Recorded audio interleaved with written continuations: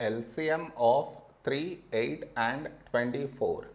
To find this LCM, we should frame it in this way. 3, 8, 24. This is your step 1. Now we should focus on to the first number, which is 3 here. 3 is a prime number, so 3 ones 3. The other number 8 not divisible by 3, so we write it down as it is. The other number 24, when do we get 24 in 3 table? 3 8s 24.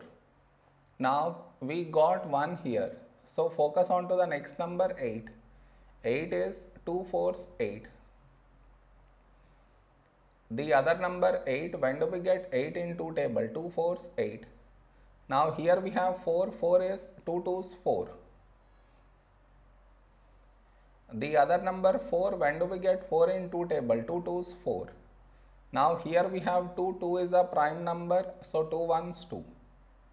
The other number 2, when do we get 2 in 2 table? 2 1s 2. So we got 1 in all the 3 places. So our LCM is the product of these numbers, that is 3 into 2 into 2 into 2. When we multiply these numbers, we get 24 is our LCM.